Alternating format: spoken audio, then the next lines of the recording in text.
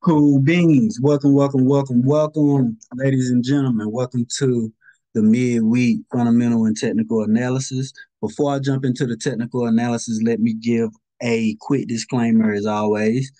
This is not financial advice. Anything that I share during this analysis is for educational purposes only. I repeat, this is not financial advice. Any and everything that I share during this analysis is for educational purposes only. Cool beans. Cool beans. All right. Well, let's get into it.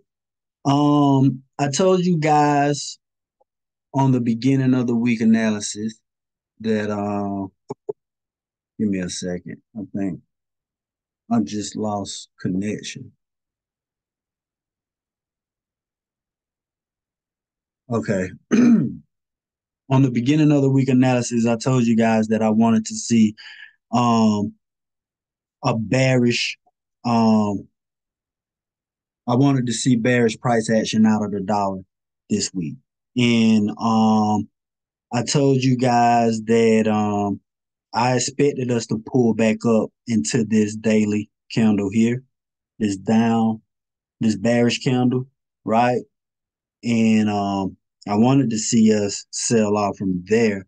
But as you can see today, we got this long wick up reaching for that monthly buy side liquidity, but we still closed below Friday's candle, right? So I'm still bearish. I'm still on the bearish side as far as my bias for the week. And I want to see if the news that we have coming out tomorrow and Thursday is what gets the dollar down to this monthly 79% monthly PDO rate level, right? And even if we don't get down here to the 79, I would like to see us at least retest the 62, right, of the weekly PD array, right? Um, yeah, that's what I would like to see to close the week. I would like to see us get down to either this weekly 62 PD array or this monthly 79% PD array, right? And as you can see, this is where my attention is really um, focused on this liquidity void that we see here, this gap between these two candles. I want to see price run us down into there. That's what I would really like to see.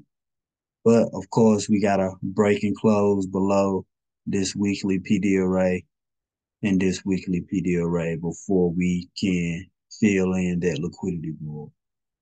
So that's what I'm expecting out of the dollar for the rest of the week. Looking at currencies, I wanted to see us pull back off of this level.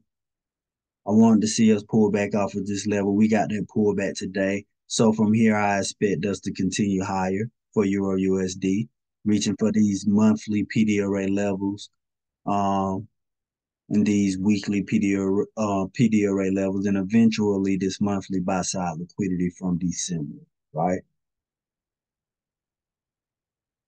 So that's what I'm expecting out of Euro USD. We could see one more down day tomorrow out of Euro USD to see price deliver efficiently, right, to this breaker block right here. This low, high, lower, low, higher, high, which this is a daily breaker.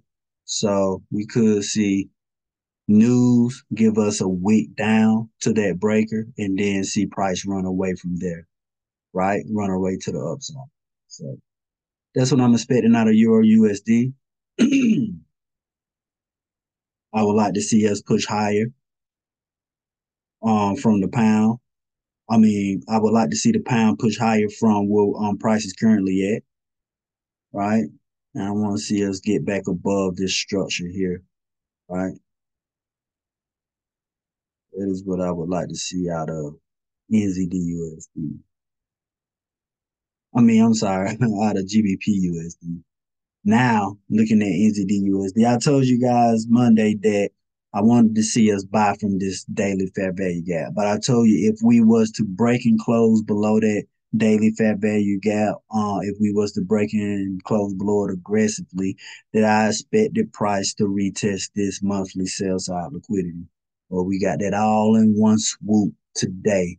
Um, we just felt right through that level, right? I don't. I'm quite sure we had an opportunity on one. Nope, we didn't have an opportunity on no time frame for the retest. Let me see the minute. Nope, you had to be on the seconds to even. I don't even know if the seconds gave you an opportunity. Just the 15 second. Yeah, 15 second. It gave you an opportunity.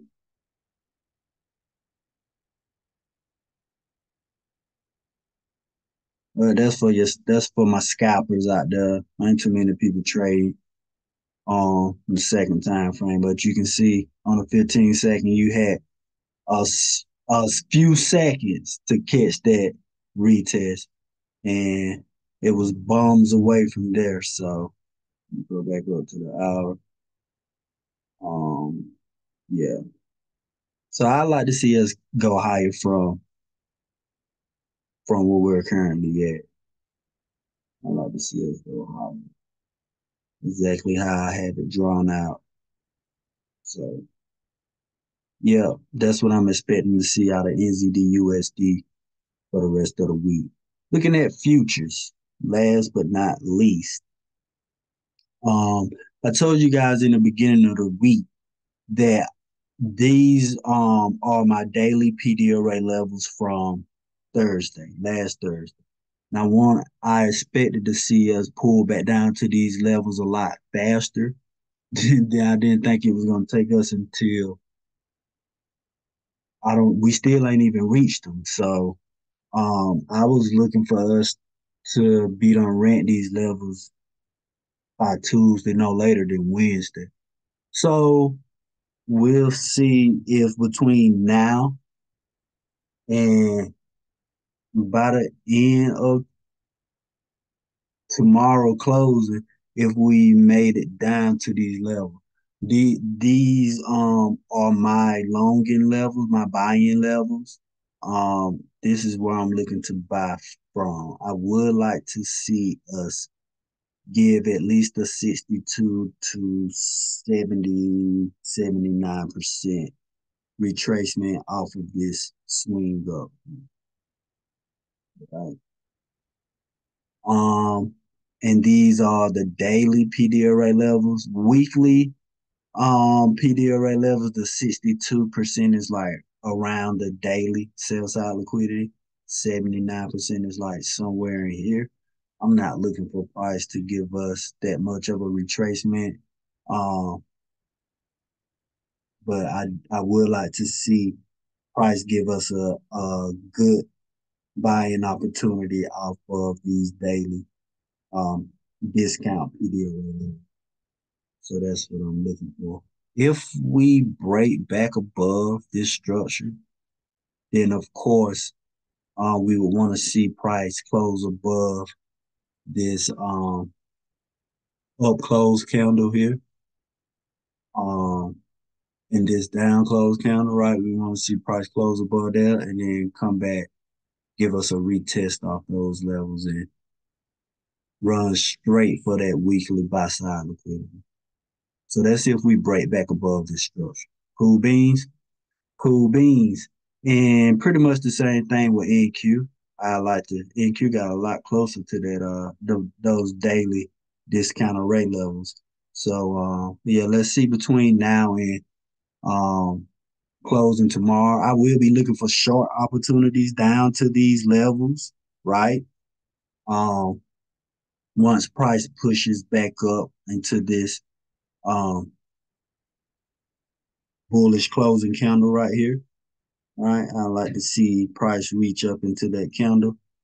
When we go down to the lower time frame, we probably see some fair value gaps in there somewhere. 15 minute. I mean, currently inside of one now. Broke above it on the 15 minute. Let me go to 5 minute. Yeah. So we got a fat value gap up here. So yeah, um, I'll be paying attention to price to see if we get up into this fair value gap to look for shorts from there down to the daily PD array levels and then back up to the upside.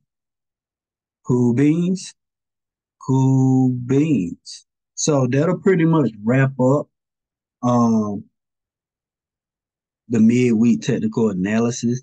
Corman's not going to be with us tonight, so that will conclude the midweek fundamental and technical analysis.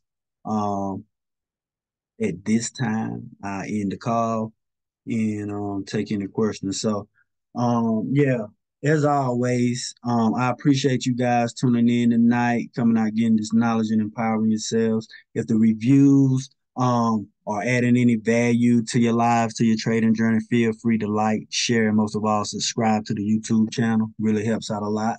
And if you're interested in joining the private Telegram group, go to precisionpipsllc.com and sign up for the civil. With that being said, um, yeah, my mother was in a pretty bad bump up car accident, and she's doing well, but she's pretty banged up. So, as you guys know, every night on the call, I always tell you guys to please let your family and friends know you love them while they still here. Please. And as always, peace and love, everyone. You know.